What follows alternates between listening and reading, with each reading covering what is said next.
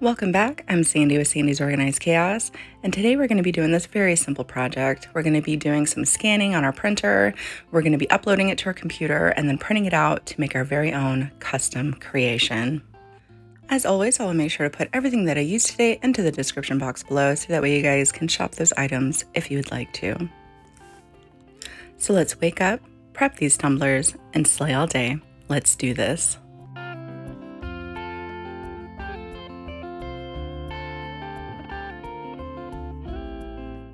So I bought this planner from Hobby Lobby and I really wanted to match it. And I thought this was a great opportunity to show you guys that you can scan anything you'd like in order to make it into your own custom creation.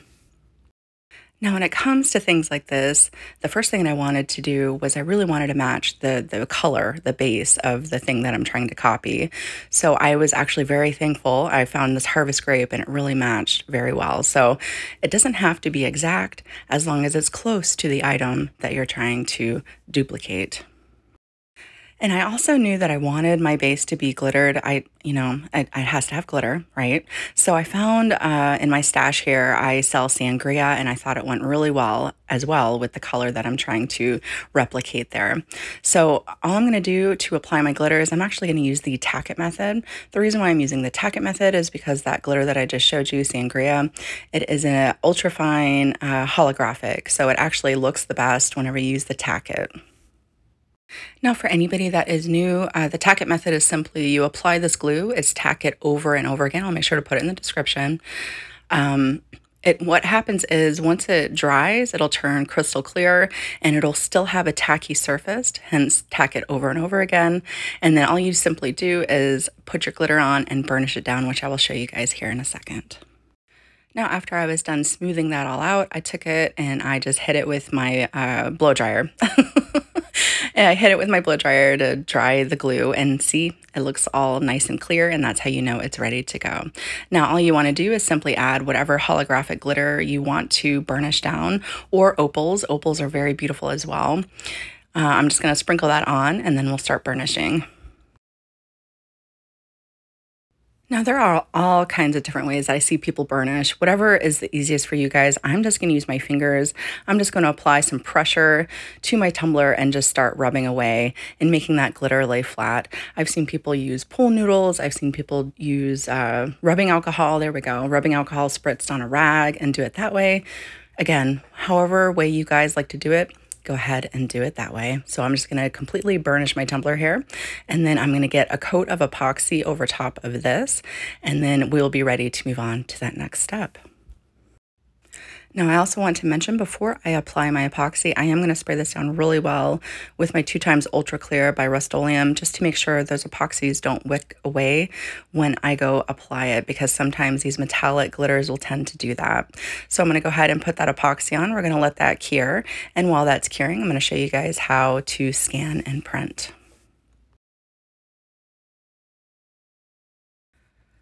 So you guys can choose anything you would like to scan.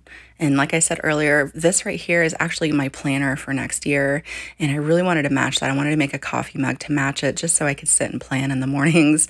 So this is what I'm going to be using today, but you could use fabric. You could use anything pretty much that you can lay down flat into your scanner to be able to kind of duplicate and match.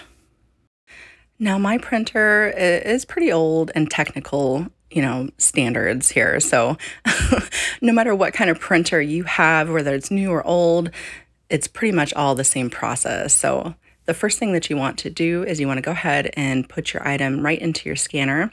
You want to make sure it's flipped down so that way the portion that you want to be scanned is facing down, so that way it can scan properly. Then we're going to go ahead and move over to our computer. Now, you should have some options pop up to be able to choose the best quality scan that you can. I chose photos, graphics, etc. So that way it can scan the best and get all those beautiful colors. So I'm going to go ahead and scan that. Now, you could actually go ahead and print right here from this screen if there wasn't anything you wanted to remove. I do want to remove some of this background just so I don't waste my ink and my printer. So I'm actually going to go ahead and save this in a file. And when it comes to saving in your files, you want to make sure that you choose the proper format. I am using a Cricut, but if you're using a Silhouette, I'm assuming it's probably the same thing as well. You just want to make sure that you choose a format that your Cricut or Silhouette will take. So I chose PNG for this. I'm going to go ahead and save it and get it uploaded to my Cricut. Get it uploaded into my Cricut. I'm going to go ahead and choose complex so that way it's the nicest colors possible again. Now I do have this option to go ahead and remove the background completely, like it'll do it for me, but I ended up just having to do it manually. So now all I'm going to do is click all the areas I don't want. I'm going to erase even around the border there and where you can see the holes where it goes onto the planner itself. So I'm going to go ahead and get that tidied up. Once it is all tidy, I'm going to go ahead and save that as my print then cut, even though I'm not going to be using the cut portion of this because I have too many little lines going on there and I don't think it would cut properly. So I'm just going to cut it by hand. I'm actually going to be using clear water slide paper for this. So I'll show you guys what I do here in a second, but I'm just going to go ahead and line my image up. I'm going to size it down to the proper size. Now Cricut's dimensions when you go to print are still set at 6.75 by 9.25. So if it's anything above that, it won't print. So just make sure that it's all down to the proper size before you go ahead and press that print button. Also make sure you turn off the add bleed button. You don't want that. Okay, you don't want to waste a piece of paper accidentally doing that. I've done that numerous times. So when it comes to adding the special paper into your printer, I like to go ahead and remove anything else that might be in there. It just makes it easier for my printer to realize it's special paper and not get jammed. So now you just want to make sure that you properly place your paper the direction it needs to be. For me, it needs to be flipped upside down in order for it to print on the proper surface. Another very important thing to make sure that your paper doesn't get jammed and it prints out very well for you is you want to make sure that you come in there and you want to switch your paper size. I like to come down here and most of these papers are all A4, so I just choose A4 so it knows that it's specialty paper. Then I'm going to come into paper type so that way, again, it prints the best that it can. I'm going to choose specialty paper so that way it knows that it's glossy paper and it needs to make sure that it uses just a little bit more ink to make it very pretty for me. I think my husband really likes my technical terms when it comes to this. All right, I am going to go ahead and get that printed out. I'm just going to let it dry for a couple seconds. It dries pretty fast for me. And then we're going to take it outside and give it a coat of clear spray. Told you guys we're doing it all, start to finish, everything all in one. All right, so now we're outside and I'm going to give it a nice coating of my 2x Ultra Cover. Now I can't stress this enough. This is all I've ever used. I've never had any issues. I'm going to show you exactly how I do it. I also made another tutorial that I'll make sure to tag in the description there and put a little tag at the top here if you guys want to check that out. But this is all I do. Spray back and forth, then I go up and down just like this, and then I do a couple swirls and that's it. That's all I do to seal in my water slide paper. Now I'm going to go ahead and I let that dry probably for about an hour. I let it dry probably for about a half hour outside if you're able to. I know it's cold places right now. And then I bring it inside and let it finish drying inside. And what I mean by inside is, you know, my craft area in my garage, not in my house, okay, because it's still pretty stinky. All right. Okay, so now my tumbler is nice and cured and I'm just going to trim my rim up really good, and I'm actually going to sand my rim down as well because I decided I wanted to bring my decals up to the rim. Again, your design might be completely different than mine, so however you guys want to do it, it's completely up to you. There is no right or wrong when it comes to making art. Now after I have it all sanded and wiped down and ready to go, I went ahead and kind of did a rough cut around my image just to see how it fit around the top of my tumbler here. And I did notice once I went to go wrap it around that it was just a little bit shy right around where the handle is, and that's okay. I'm just going to improvise and I'll show you guys what I do here in a second. So I decided, well, I'm just going to take a piece of what I've already done, and I decided to take this little piece right down here, and I'm going to use that to put up around my handle, which once I get everything going, you guys will see how that all comes together. So I'm just going to go ahead and cut that out really well. Now I'm going to go ahead and continue to cut around the images that I want to have on my tumbler. I'm just going to take my time and make sure that I get it as close as I can to my image.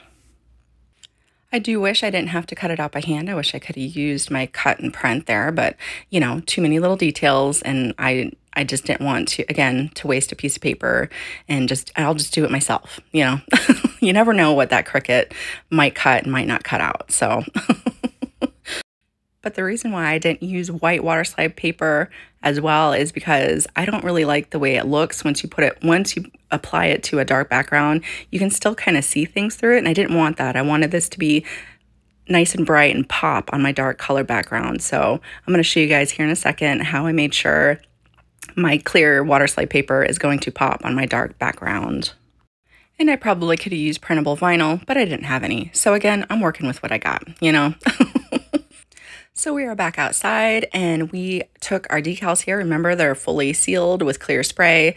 Now I'm going to simply take my white spray paint, and I'm going to do these very light splotches of paint around it because I don't want it to pool up, and I don't want it to blow away. It'll blow away if I do it too hard. And second, I don't want any of this paint to pool up. But this is really going to make our decals pop on those dark colors. Then I'm just going to set that off to the side and let that dry. I let that dry probably for a good hour. You don't want it tacky at all. You want it to be nice and dried and ready to go. All right, it's dry, and it's time for the moment of truth. All that hard work, all that scanning, printing, doing, it's ready to go. Your masterpiece is finally coming together. So now I'm going to take my water, because that is how you remove the image from its paper backing, is you dunk it into the water and it will release off of the paper backing, and that's how you get your decal. And I also want to say that if you are not putting your clear water slide decal onto a dark base, there was no need for the white paint. You just move on and put your decal on. That's all you want to do. But the reason why I did the white paint is so that way it would pop better. Now with typical water slide paper, I typically slide the image off and onto the tumbler. But with this, you want to make sure that you flip and make sure that the image is pressed down onto the tumbler and then slide the backing off that way. It's extremely simple, and I know you guys got this. Now I'm just going to adjust all my little images here, and I'm going to make sure that I come through and press all that water out, and then I'm going to show you guys how I finished up around my handle. Now that all the water is nice and pressed out, I'm going to go ahead and take that little piece of paper that we took off the bottom, and I'm just going to kind of line it up and kind of eyeball it. I don't use precise measurements here. I'm going to eyeball it, and then I'm just going to cut a slit right up the middle, and then I'm going to make a circle kind of where the handle will be able to go. I'm going to line that back up and see what I need to do. I realize I need to make that hole just a little bit bigger so that way I can make sure that I line everything up at the top there. So I'm going to come through, adjust that, and then I'm going to get that applied to my tumbler here. Now, once it's ready to be released off its little backing, I go ahead and I line it up at the top where I want it to be.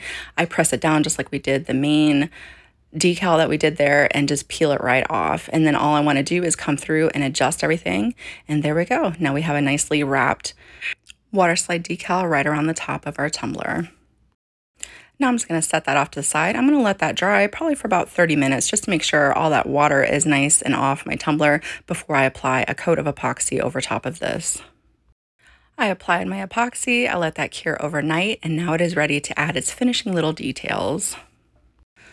So I was looking on my particular project. Again, you just take a look at what you're doing on your project here and see any little finishing details that you could possibly add to your tumbler to make it just match even better. I noticed all these little speckles. I noticed that some of the flowers are outlined. I noticed there are some like leaf foliage coming out of it, and that's all I wanted to do with it. So I went online and I bought these paint markers. I just got them right off Amazon. I'll put them in the description if you guys want to check them out. I didn't know exactly which color I wanted to use, so I just went ahead and I tested these colors out on a piece of paper to figure out which color I wanted to use, and I ended up just using the gold that they had in this box. But wherever your imagination decides to take you when it comes to making your own project, let it take you there. But the rest of this project for me is just filling in and making it match as much as I possibly can to what I'm trying to go after here. And that's all you want to do. Make it your own. It's special. It's unique. This is going to be a one-of-a-kind made by you. So I'm just going to finish filling in all my little foliage. I just went around and I pretty much just outlined all my little flowers and everything. I even came through and made sure to put a little bit up around the rim to kind of fill in any little places. I even added all the little dots, like the little speckles. I was going to take it outside and put a little bit of spray paint on it, but I decided against it. I thought I would just do the dots. I thought it made it look a little bit more streamlined. And after I'm done doing all these little finishing touches, I'm going to apply its last 2 finishing coats of epoxy, and she is done. Whether you take this design and duplicate it as is, or you take it and let it inspire you to create something that is completely your own, I hope that you guys had a lot of fun watching this tutorial today. Again, if you're new to my channel, don't forget to hit that subscribe button, and I will see you guys next time.